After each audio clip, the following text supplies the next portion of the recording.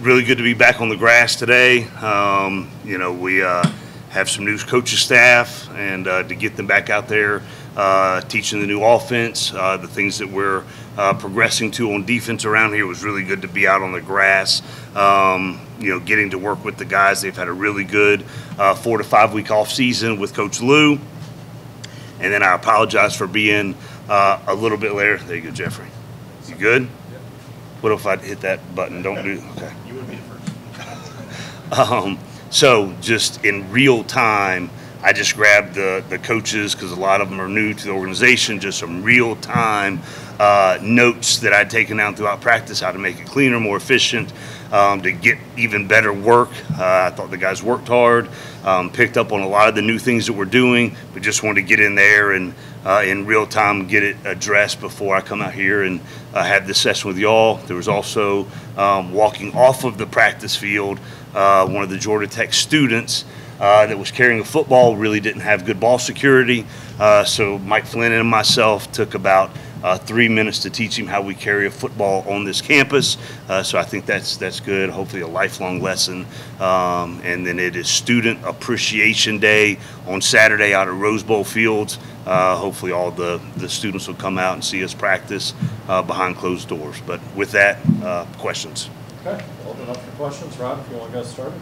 Jeff, when you brought in the 6 new coaches Yep. and had your staff meetings, did you sit down and maybe first look at how practices were being conducted and maybe ask for suggestions?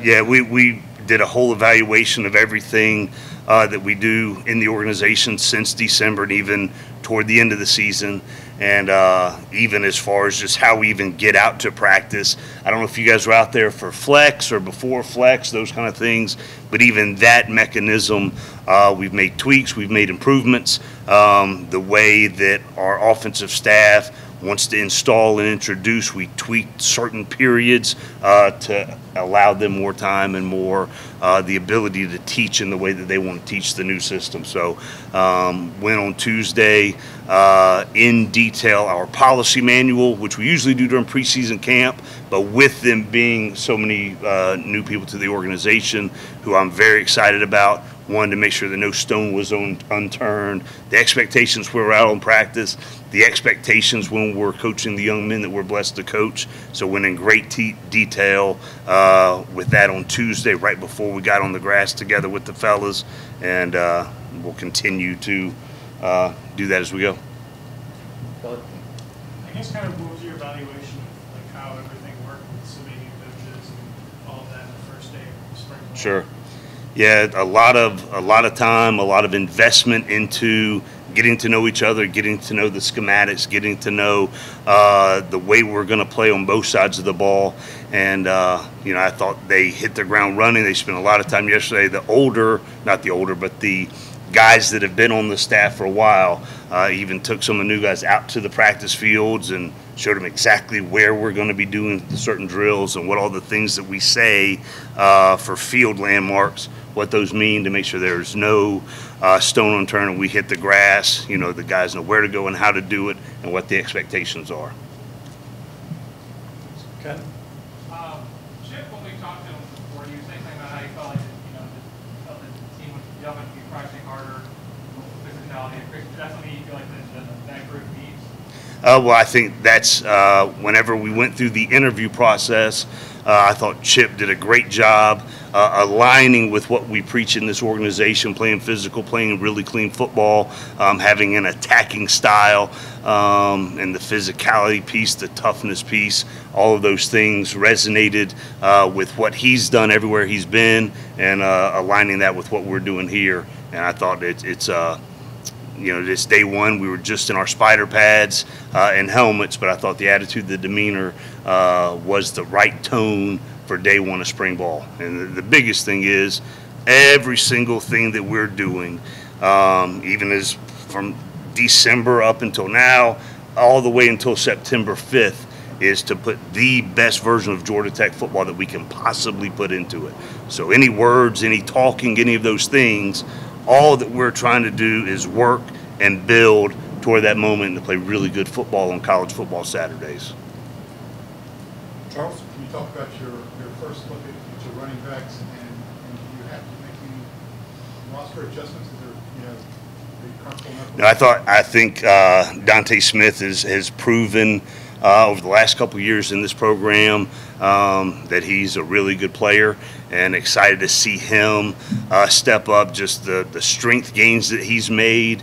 He stepped into a leadership role that maybe he hasn't had to before, but been really proud of him in that regard. Hassan Hall, who's a local kid that transferred into here, has real life speed. Hopefully you guys got to see a couple of runs and even some routes today. He's real life fast. And we brought in Antonio Martin, who's a mid-year true freshman, into the program, and then we've got a couple of walk-ons that are really good players, and there's a couple of runs. Even Mike Daniels saw the two, Dalen and England, and they work really hard. They've got some talent, so it's a really good room. Rod? When you look at taking advantage of players coming back from COVID years, it seems like the linebacker position is one position that's really benefited you. What are you seeing there? Yeah, I think we all have seen over the last year the leader that Ace Ely is, and his demeanor and his work habits and how he plays, how he positively affects others. The guys that have seen Charlie Thomas grow within this program, both physically and maturity level wise. I'm just really proud of that group. And then you have Demetrius Knight, who I think's weighing close to 240, if not breaking 240, but still has tremendous movement skills, tremendous passion for the game and for his teammates. And then you have some young guys like Trinilius Tatum, Katavian Franks is back out there. And then Kyle Eford is a mid-year freshman as well. And I'm hoping I didn't miss anybody, but it's a good group. And I think Jason Seymour, bringing him back, who knows our system, knows how we do things in this program, is a really nice addition to help them get better. Jeff?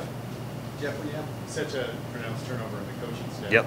how much of a challenge is it going into the season? And obviously it's pretty important Sure. to try to find some cohesiveness, not just among coaches, but coaches. Yeah, absolutely. Spend a lot of time on that end.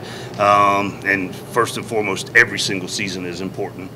And so the cohesiveness and the understanding each other in the film room as they're putting together the playbook, putting together the installs and the relationships that we've been working to build over the last 6 weeks in the off season.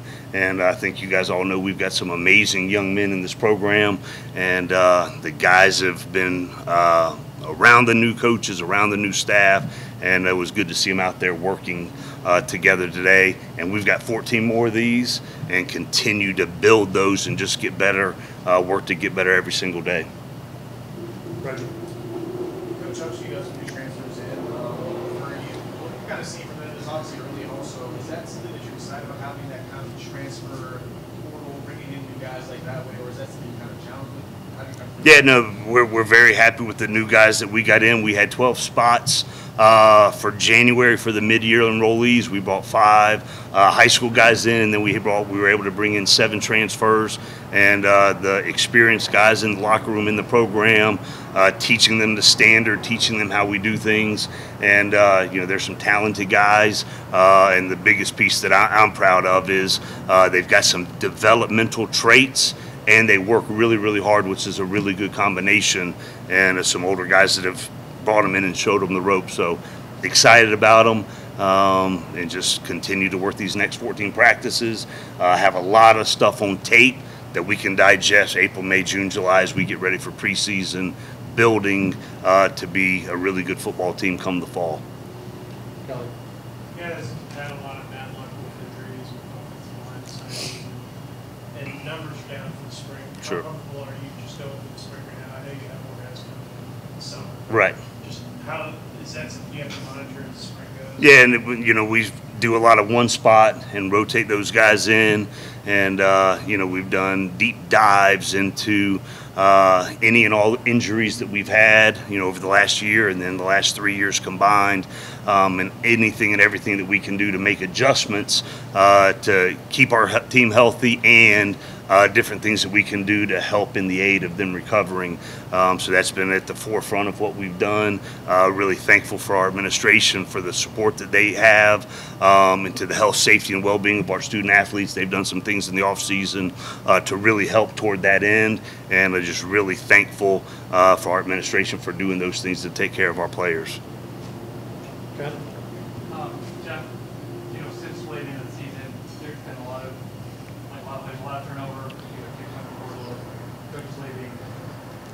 Everyone has their own reasons, but just looking at the totality, I think it's easy to make a conclusion. It's a statement on just where things are and people are starting out. What can you say to that?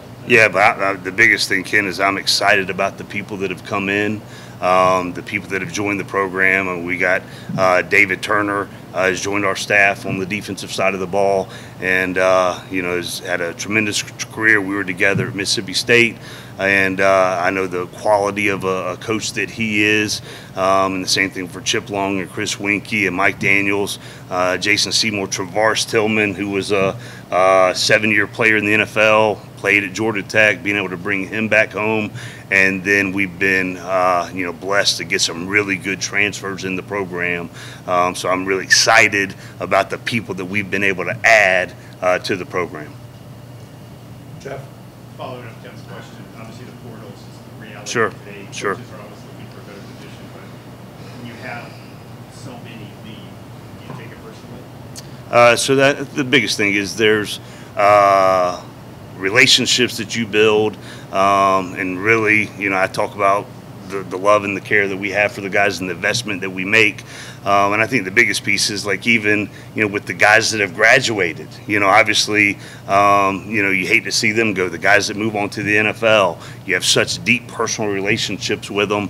And the same thing with guys that, hop in the portal, you have love and care for them. But the guys that we've been able to add, the guys that are on the roster, just excited, the way they come to work, the way they're focused, the way they're building bonds within this organization. They went out there and put in some really good work today, and the challenge to them is to keep building, keep growing closer together so that we play really good football come the fall. Can I try to ask the question a third way? Do you take it as any sort of rejection of what you're doing? Yeah, I do not. I just take it as we love those guys. We care about those guys. If they feel there's another situation that they need to, we counsel them, have conversations with them. But then you have to look to the guys that are on your roster, on your team, in your program, that you're blessed every single day to get to coach, and focus on that and keep it moving. Right.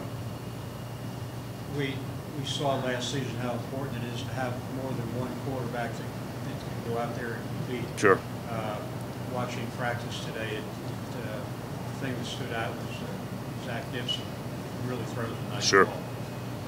What are your plans for him, and what do you see from him? Yeah, well, I mean, first and foremost, would obviously want to talk about Jeff. Jeff Sims has played a lot of good football for us, and the addition of Chip Long, the addition of Chris Winkie, a lot of the conversations going in was the development of the quarterback position, and obviously Jeff, having played the most football at quarterback position on this roster, his development, his growth, his leadership ability, all of those things, Chris and Chip have done a really good job of coaching him, helping him become everything that God made him to be. And I've been really proud of Jeff this offseason, and to see him come out there with some new schemes and some new reads and those kind of things, and handling it at a high level, was really proud of him, and just how he's handled this entire transition. The offseason has been impressive. And then you look at Zach and Zach Gibson, Zach Pyron, new guys into the organization,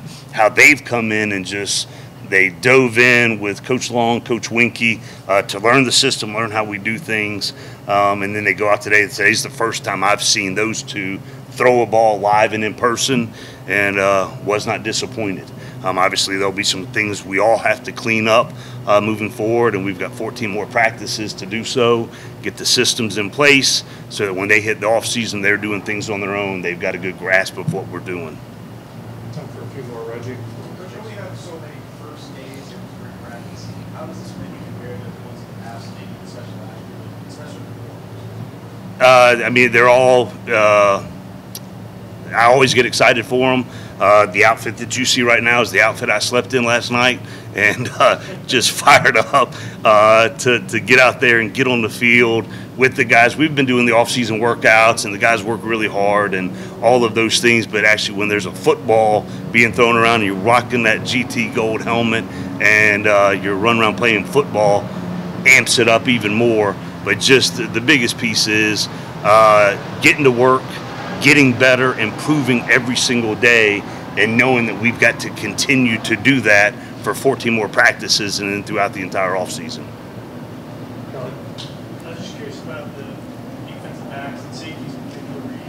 You lost a lot of experience. Sure. I think Jay playing a good bit, but Yep. just kind of what are your expectations there versus guys who are looking to step up? Yeah, there's a lot of opportunity for a lot of guys that have played some, have wanted to play more, are really good players, and now it's their chance. And you could just see a level of intensity and focus, which is healthy for them to go out there and make an impact. And there were some nice plays being made, but the biggest piece in the secondary is just playing as a cohesive unit and playing together, being all on the same page, all of the same accord, communicating at a high level.